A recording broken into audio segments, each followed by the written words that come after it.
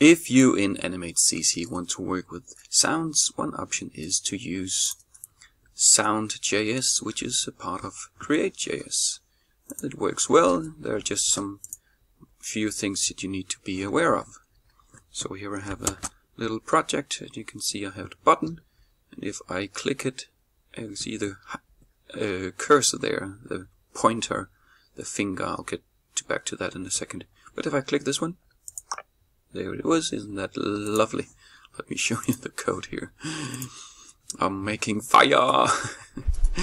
So I have a button, a variable here called button click sound, and here on the stage I have enable mouse over. This part is part of it goes together with this line down here where I have the button here as a cursor, as a pointer.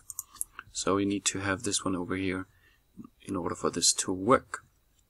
So in first I define a preload, which is part of Create.js, and it's so that is a queue. I'm only loading one file.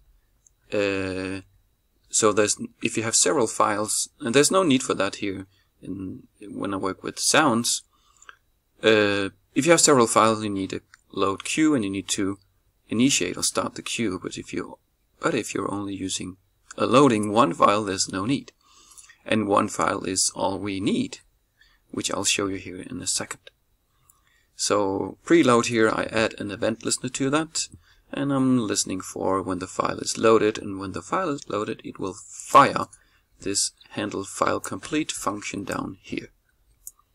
And the file to be loaded is in my sounds library, and it is a button click underscore mp3, or in short I'll just name it button sound.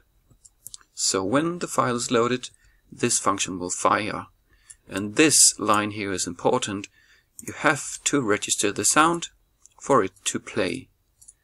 And you have to wait for the sound to be loaded before you register it. So if I move this part up here, it will not work. So I put it down here, and then I register the sound. And then I have my variable, the button click sound is, I make the sound called button click sound, well, that is the ID from up there, right? You should think that now I'm ready to play the sound. If I move this up here and I run this, you'll see it will not work. Did you hear that? No, because there was nothing to be heard. And you can see that there, the audio context was not allowed to start. It must be resumed or created after a user gesture on the page.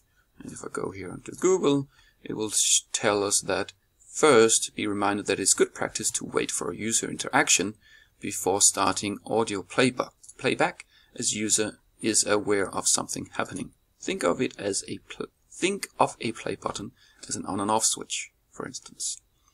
And it says down here, if it is created prior to the document receiving a user gesture, it will be created in the suspended state, and you'll need to call resume after a user gesture is received. So that's what we have to do, apparently. So I have to wait for a user interaction. So I'm making a button, which is in my library. Here it is a general button. I can open this. It is just a general button, and inside I have here in my properties text inside, so I can put whatever text I want to and use the same button here. So I'm making a button, I'll put it on the stage. Normally I'll put it in a container, but here I put it on stage. The cursor is the pointer, and in the start button, in the text underscore inside, I want the text to be click me. And on this button I'll add an event listener, and it will listen for it to be clicked, and then it will fire button clicked, the function down here, button clicked here. And then we can have the button sound. So let's hear it again. Yes, it works.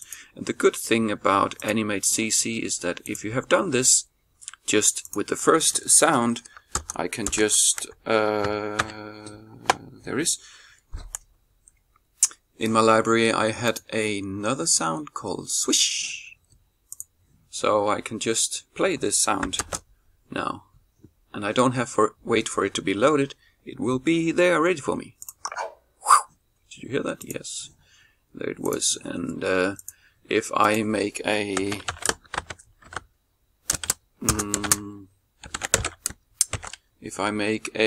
variable up there, and I make, what do I call it, bg sound, later on I can just say bg sound play like this, and it should work. Yeah, there it was. I hope you learned something from this. I made this video mostly to remind myself. Happy coding. See you out there.